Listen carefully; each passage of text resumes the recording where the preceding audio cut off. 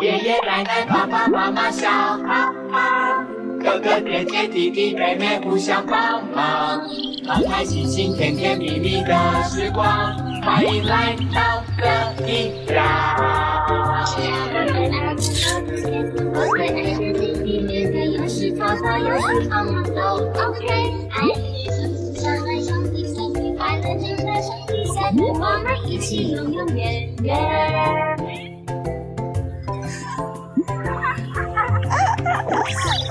怎么那么好笑？姐姐，你在看什么？为什么笑这么大声？妹妹，你看，我在看这个网红的影片呢。他把自己打扮成一朵花，姐姐跟我画的好像哦，真的耶，好笑。我觉得这个网红的影片真的很好笑哎。不如我不要当偶像，当偶像好难哦。如果我自己拍影片来当网红，你觉得怎么样？哦，我觉得可以耶。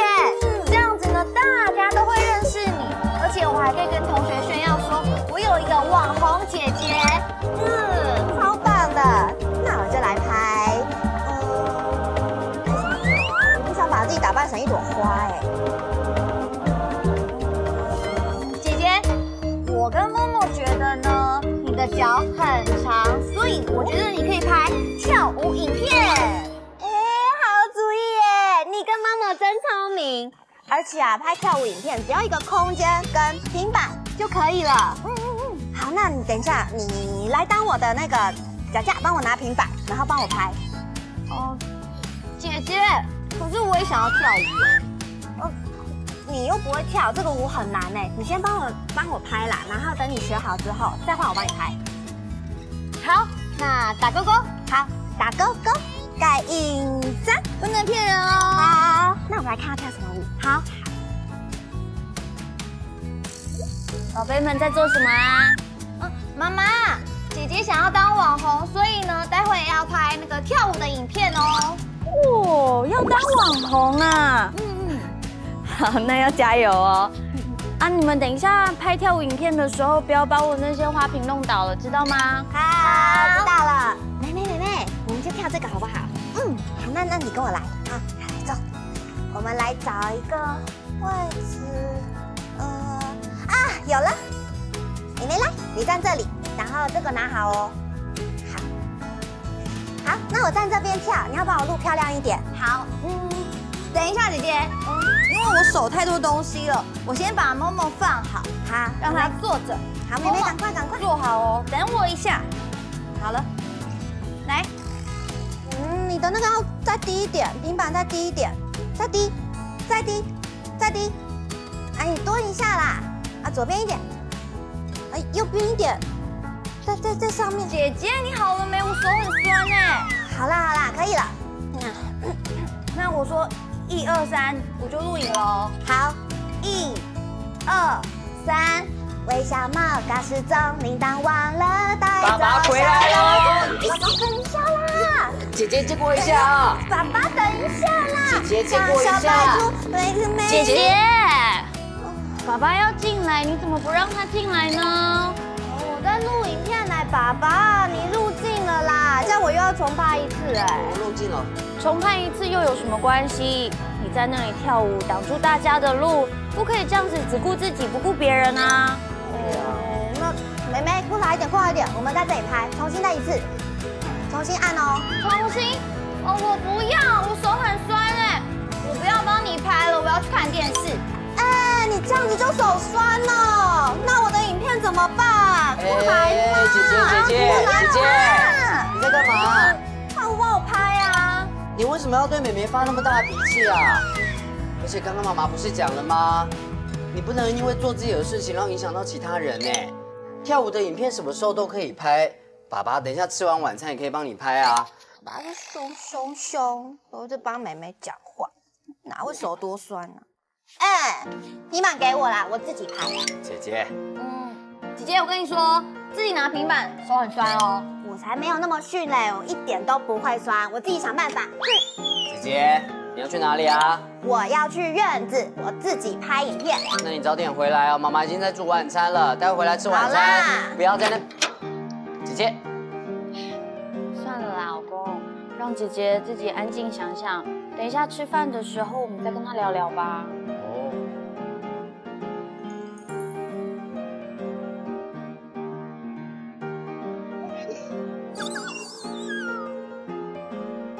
立好。嘿。哎呦，自己一个人根本就没有办法拍啊！臭妹妹，平常拿MOMO手都不会酸，拿一下这个平板就会说它有酸了。下次你要拍影片，我才不帮你拍嘞。但是我自己一个人能拍什么啊？我可以拍 vlog， 然后介绍我们家啊，这样我就不需要任何人来帮我了。哦，我好聪明哦！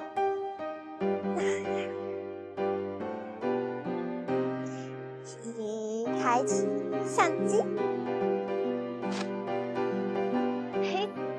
Hello， 大家好，我是小金。我今天呢要跟大家介绍我们家哦。这个呢是我们家的家门，很可爱吧？那现在带大家进我们家喽 ，Let's go！ 这是我们家的客厅，大家看，那边有凶巴巴的爸爸跟讨人厌的妹妹。你讨人厌了，很讨厌吧？我们不要理他们了，我们去看看我们家的厨房。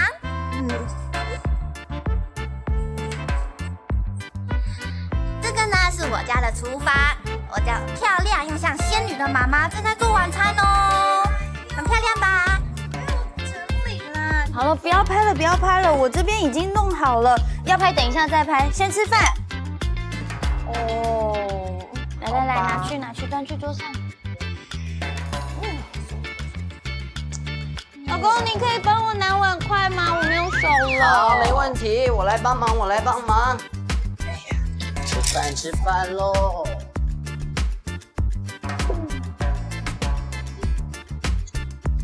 哎，吃饭喽。姐姐啊，你是不是有点心情不好？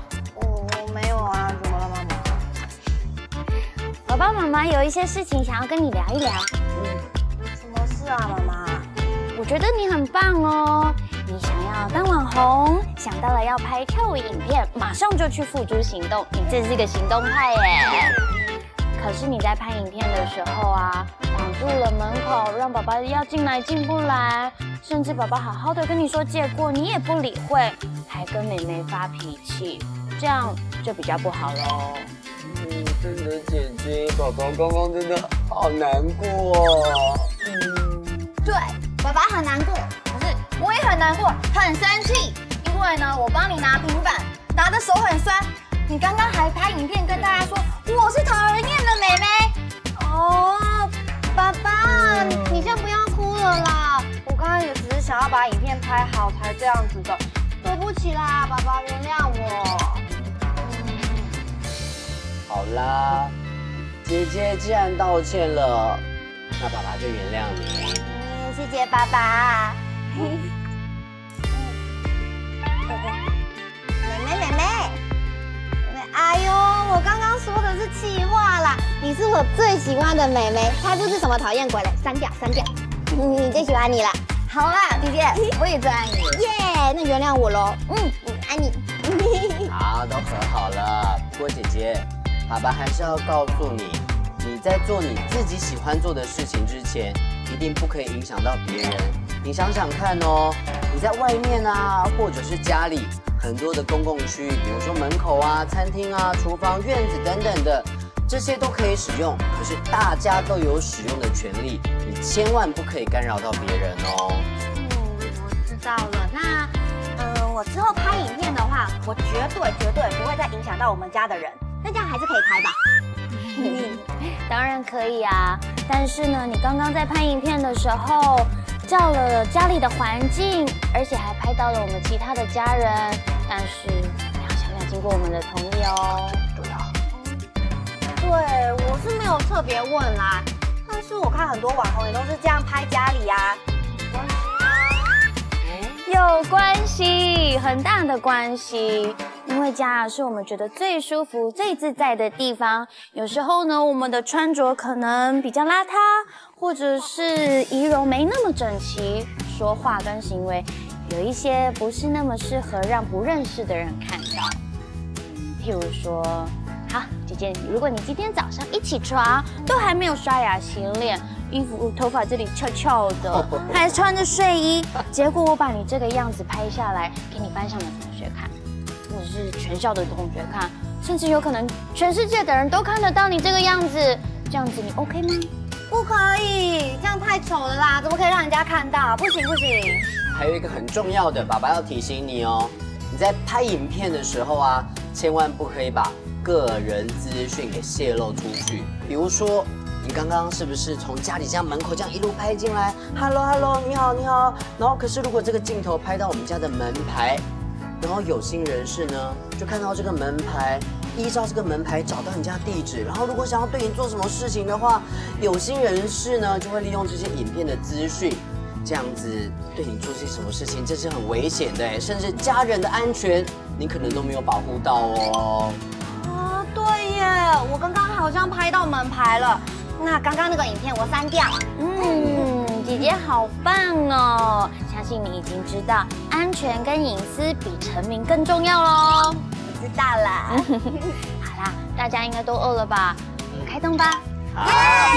不过等一下，姐姐。如果你想要拍影片的话，你可以趁现在呢，把爸爸吃饭的影片拍进去，这样爸爸可以说，哇，这个好好吃哦，哇，这个菜呢是我最爱的老婆煮的哦，呈现爸爸是一个爱家的好男人样子啊，好不好？老公，如果你想要呈现爱老婆的这个形象的话，那你应该要帮我洗碗吧？爷爷奶奶、爸爸妈妈笑哈哈，哥哥姐姐、弟弟妹妹互相帮忙。开开心心、甜甜蜜蜜的时光，欢迎来到这一家。耶，下课啦！各位同学，咱们来玩1、2、3木头人怎么样呢？好啊，好主意，对不对？谁要当鬼啊？谁当鬼啊？好问题耶！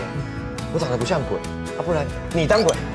我也不像鬼啊，那你当鬼啊？但是我也不想当鬼。那，女生要不要一起来玩1、2、3木头人啊？对啊。可是我的橡皮擦剩这么一丁点，我要去福利社买橡皮擦。哦。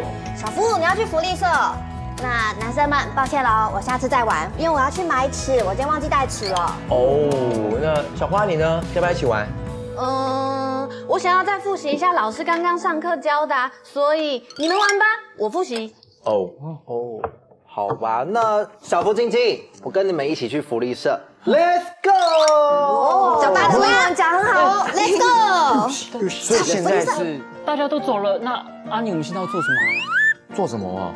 想一下，好吧，先按照原定计划玩1、2、3木头人好了，好不好？哦，好啊。你当鬼，好，我当鬼。OK。那我现在去树那边。OK。阿宁准备好了吗？哈，我早就准备好了，来吧。好，1、2、3，木头人。阿宁不错哎。1、2、3，木头人。都不动哦。可是2个人玩也太无聊了吧，一点都不刺激啊。不然这样子好了。阿宁准备好了吗？好了。1、2、3，木头人。阿宁怎么不见了？该不会他是要跟我玩捉迷藏吧？阿宁，我要来找你喽！阿宁，阿宁，阿宁，阿宁该不会跑出去了吧？阿宁，小花你看。阿妮，你先看我的啦，这个，你看呢，我把老师刚刚上课的整理成笔记耶，我很厉害吧，阿妮？不见了，他跑去哪了？哎呀，先不管这个，阿妮，你不是在跟贝狗玩吗？对啊，刚刚跟他玩，现在他一个人玩，他跑到走廊上去找阿宁。那你跟他玩，你在这里跟我聊天哦，那他怎么办？找阿宁喽。阿宁到底跑到哪里去了啦？阿宁，到你了！你找到我了！我找到你了！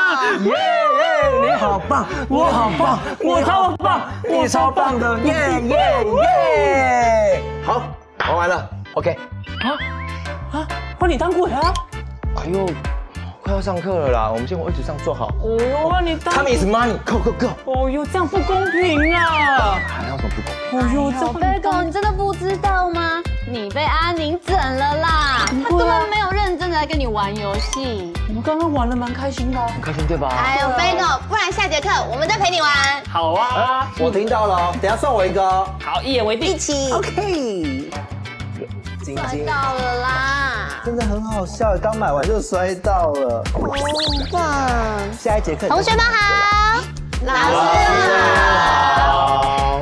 好。关于上一节课，同学们有什么问题吗？没有。没有。那我们就继续上课喽。我们这一节是美术课，我们要来介绍一位非常有名的画家，他叫做毕卡索。好，现在写他的名字。那个阿宁，怎样？你在做什么啊？哦，我在擦橡皮擦呀。认真上课啦。毕卡索，1881年出生于西班牙。集结在一起。然后呢？他从小就展现了对绘画的热情与能力。啊，你知道这个球能做什么？根据毕卡索他母亲的说法，毕卡索第一个学会说的话就是“提兹”，也就是西班牙语的铅笔。它的简短发音就是“提兹”。认真上课。呀。 7岁的时候啊，毕卡索的父亲就开始正式的训练他画人物素描，还有油画。毕卡索的作品呢，通常被分为数个时期，大致上分蓝色时期、玫瑰时期、黄色时期，还有立体派时期。哇，你蛮多的哎。毕卡索的作品呢，变化多端。 涵盖了绝大多数20世纪艺术家发展的样式。除了绘画，他的雕塑与版画作品也不在少数哦。在20世纪的艺术史中啊，没有一位艺术家对当代人类的影响能够超越毕卡索。阿宁，你在做什么？我就知道。 我没有啊，我只是在整理橡皮擦屑啊。同学们，怎么这样？发生什么事啦？不知道。老师，阿宁刚刚在恶作剧，他把橡皮擦屑丢到晶晶身上。而且呢，橡皮擦屑还差点就掉到晶晶的眼睛里耶。就我丢到。那晶晶，你还好吗？有没有怎么样？还好没有丢到眼睛，好危险哦！阿宁真的很爱恶作剧哎。 阿宁，你知道你刚才那样恶作剧的行为是非常危险的吗？万一晶晶眼睛真的受伤了，该怎么办？老师，我要先说对不起，因为我刚刚也有提供一些橡皮擦屑给阿宁。这是好行为啊！同学们，老师知道你们可能会觉得恶作剧是很好玩、很有趣的事情。 可是啊，万一不小心玩过了头，那后果可是很严重的哦，真的会很严重哦。我在新闻上面有看过，就是有一个人他恶作剧，把他前面同学的椅子拉走，结果害那个人跌倒，而且他跌倒严重到他一辈子要坐轮椅耶。坐轮椅哦。这么严重，那这样他不就行动很不方便？这样真的很不应该哎。对啊，所以你们绝对不可以把 恶作剧当成是好笑好玩的事情，相反的，那是很可恶的事情哦。老师，我从来都没有想要伤害我们班的同学。好，老师知道你没有恶意，可是啊，像这样的行为，你就千万不可以再做喽。老师，我知道了。那晶晶同学，对不起，我不应该把橡皮擦屑。 你看我还有这么多，丢在你的肩膀上，还有差点可能丢到你的眼睛。我以后再也不会这么做了，对不起。对啊，阿宁，拜托你可爱一点好不好？好可爱的我把它们都收起来。收起来，拿去丢掉。啊，丢掉哦。哦，好，我把它丢掉。还有，贝哥，sorry。哦啊，为什么要跟我说对不起？ Rico， 你真的不知道哦，刚刚阿宁啊，他没有认真的在跟你玩游戏啦，还有，哈，所以阿宁，你刚刚故意不跟我玩，害我自己玩那么久，你怎么可以这样？我都跑出去外面了。对不起啊，你不要那么激动。我看你好像也找得很开心嘛。对不起，如果下次我有这种要换游戏的举动，我会先跟你讲的，不会让你一个人默默。 下次一定要跟我讲哦，不然我找了那么久，我东找找西找找都找不到你哎。可是你终于找到我了，你超棒的。哦，好像也是哎。对，那我们还是好兄弟。耶！但是阿宁，现在还有一件事情要处理。还有？对哦，我身为班上的卫生股长，我要顾我们全班的整洁，我们班的荣誉。是，但是你刚刚做了很过分的事情哦。你把橡皮擦屑到处乱丢，所以你今天下课跟我把教室全部打扫好才可以回家，知道吗 ？Yes sir， 没问题，我会把教室的环境都打扫得干干净净的。好，那就交给阿宁了。Yes sir， 交给阿宁了，这样我就不用当值日生了。你值日生啊？ 小福，值日生的工作还是要做，不可以都丢给阿宁啊，要发挥同学爱。好啦，一起同学爱。同学了。今天阿宁知道错了，可是啊，其他同学我们也不可以恶作剧，知道吗？知道。不可以恶作剧，不可以那么可恶。还给你了，对，橡皮擦屑。好啦，那我们继续上课啦。好，今天要学的是毕卡索，他是一位非常有名的画家，他是爷爷奶奶爸爸妈妈笑哈哈，哥哥姐姐弟弟妹妹互相帮忙，开开心心甜甜蜜蜜的时光，欢迎来到这一家。我最爱的弟弟妹妹，有时吵吵，有时帮忙都 OK。来日月上次成对兄弟姐妹，快乐长大，兄弟姐妹，我们一起永永远远。